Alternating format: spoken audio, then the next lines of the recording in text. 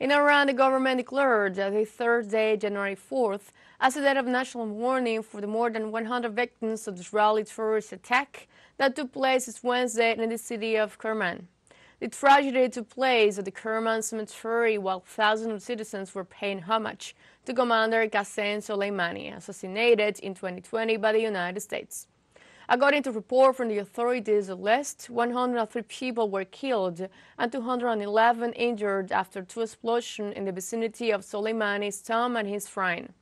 They also confirmed that the first investigation showed that the two explosive devices were placed on the road outside the cemetery and were detonated by remote control.